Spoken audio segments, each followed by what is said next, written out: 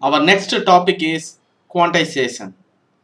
We have already seen that the first step of any DSP system is ADC, analog to digital converter, which is a two-stage process.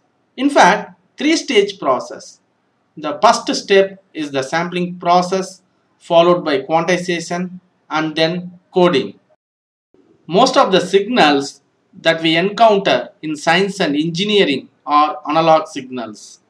So we need to do sampling first to convert the signal. The input signal to the sampling process is in the form of analog and it is also called continuous time signals. Time is continuous, amplitude is also continuous. Continuous in time and continuous in amplitude.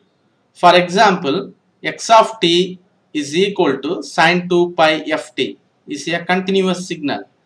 Here t can take any continuous value 0.1 or 0.11 or 0.1154, in fact any value, and produce x which is also continuous.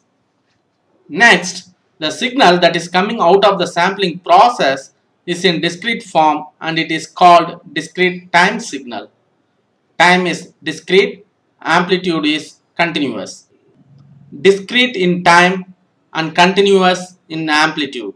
For example, x of n is equal to sine 2 pi f nts is a discrete signal. Ts is the sampling period.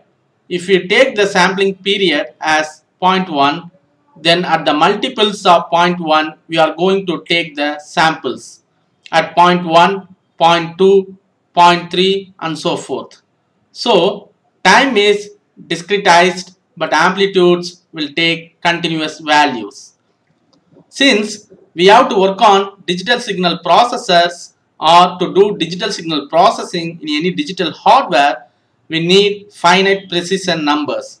That means the number of bits required to represent the amplitude values need to be limited. Maybe 16 bits or 24 bits practically. For this, we have to bring down the continuous range of amplitude values into a limited set of values. This is what we are doing in quantization. We are mapping the continuous range of values into a limited set of values.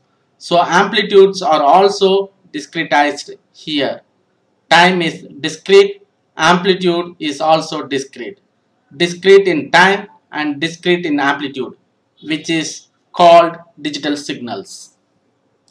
The final stage is a coder which converts the discretized amplitude value into a binary number. For example, for a 2-bit number 2 power n, that is 4 amplitude levels are there in quantization.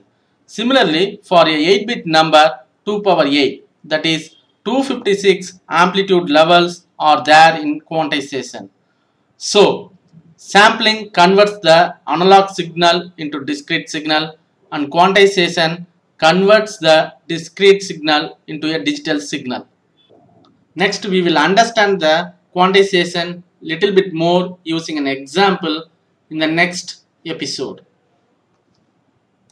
Thanks for watching. Don't forget to rate, comment and subscribe.